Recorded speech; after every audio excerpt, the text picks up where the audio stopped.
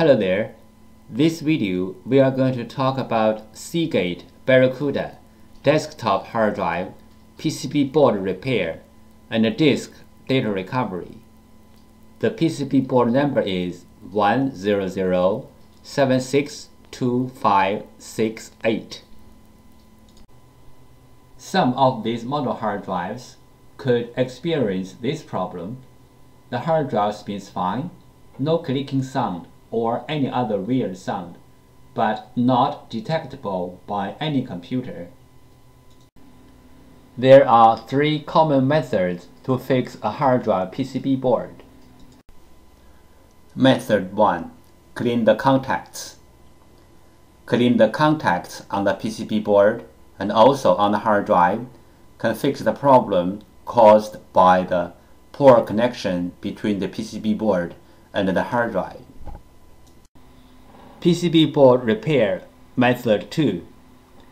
This picture shows the basic components on the PCB board and their functions. You may take this picture as a reference to fix your own PCB board. This picture shows other components on the PCB board. Fixing hard drive PCB board method 3. PCB board swap. PCB board swapping including two steps.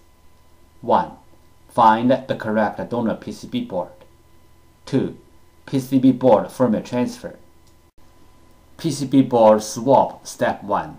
Find out the correct donor PCB board.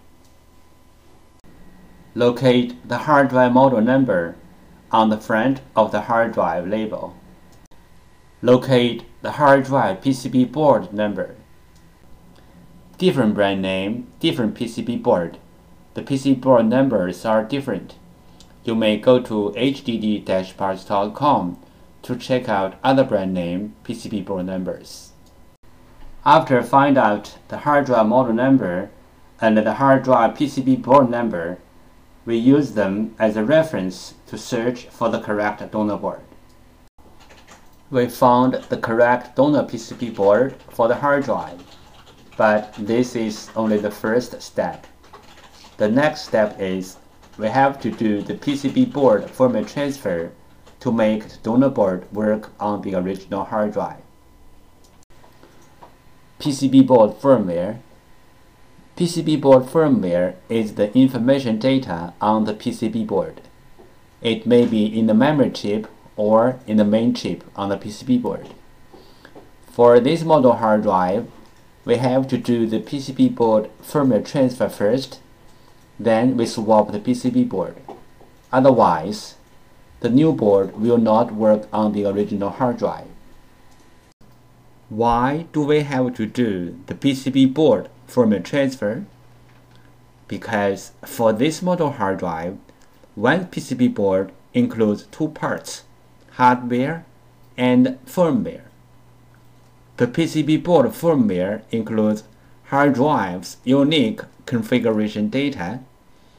The hard drive needs this unique configuration data to work, so we have to transfer this unique configuration data from the original board to the donor board.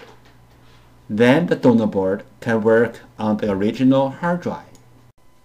Regarding the hard drive PCB board firmware transfer, we have three things to mention. First, PCB board firmware transfer is different from the hard drive firmware upgrade. The PCB board firmware transfer is to transfer the PCB board firmware from one board to another board. The hard drive firmware upgrade is to upgrade the hard drive's own firmware. It nothing to do with another hard drive or another PCB board. Second, we can do the PCB board firmware transfer from the physically damaged PCB board, like burned, watered, or other kind of damage. Our PCB board firmware transfer success rate is more than 95%. Third, we do the PCB board firmware transfer for our clients for free. This picture illustrated the procedure of fixing a hard drive PCB board. First, the clients sent in their PCB board. 2. We fix the PCB board. 3. We ship back the PCB board to the clients. We receive many questions regarding the hard drive PCB board firmware, also called hard drive PCB board BIOS, and the hard drive PCB board compatibility. So let's talk a little bit more about this in general. Some PCB boards BIOS are in the independent memory chip, like the first picture shows. Some PCB boards BIOS are integrated into the main IC, like the second picture shows. Most of the modern hard drive PCB boards need to do the BIOS transfer before swapping the PCB board. Even the donor boards are identical with the original boards in hardware. We have to transfer the BIOS from the original board to the donor board. Then the donor board can work on the original hard drive. The third picture shows some of these PCB boards. But there are some hard drive PCB boards do not need the BIOS transfer. As long as the donor boards are identical with the original boards, you can swap the boards directly. The fourth picture shows some of this kind of boards. If you have any questions, such as how to find a donor board, if your board needs to do the BIOS transfer, where is the BIOS of your PCB board, how to swap your PCB board, please go to www.hdd-parts.com to check it out, or you may take pictures of your hard drive and the PCB board and email to us. We will give you the correct answer. If the hard drive disk assembly is damaged, we can do disk data recovery to recover the data from the disks. The common symptoms of hard drive disk assembly failure are the following. 1. Hard drive makes weird sound. 2. Spin nicely but no access to any computer. 3. Hard drive no spin.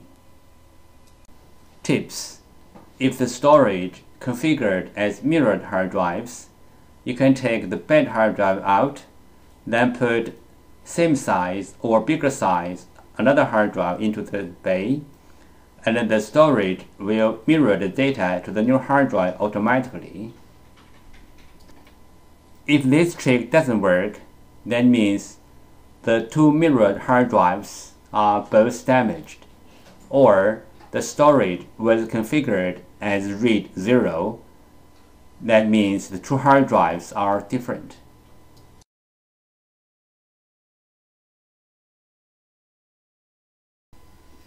Overheat is a common hard drive problem. Cooling down a hard drive is always a good idea. We prefer to take the problem hard drive out from the enclosure or from the computer, and also let the PCB board facing the fan, because it is the PCB board who generates the heat to the hard drive. There are some simple ways to recover data from a hard drive. One of them is try to read the hard drive by different devices, like different external hard drive adapters, computers, or enclosures, because different devices use different way to read a hard drive. Sometimes this trick works. Another way is swapping the hardware PCB board. Swapping the hardware PCB board can fix the problem caused by the PCB board. There is a cost in swapping the PCB board, but it is way cheaper than sending the hard drive to a data recovery firm. Clean room operation. Common disk assembly physical problems: disk head damage, disk damage, spindle damage, motor damage, dust contamination. Dust contamination could be caused by broken seal or opening the hard drive in an unclean environment, like office, computer workshop. Opening the hard drive in an unclean environment could make the data recovery work even more difficult. This picture shows the procedure how we do data recovery for our clients. First, the client sends their hard drive to us. Second, we do data recovery. Third, we ship back the data to our clients. Thank you so much for taking your precious time to watch my video. Any comments are really appreciated. If this video is a little bit of help, could you please click on like to support me? Thank you again. Bye.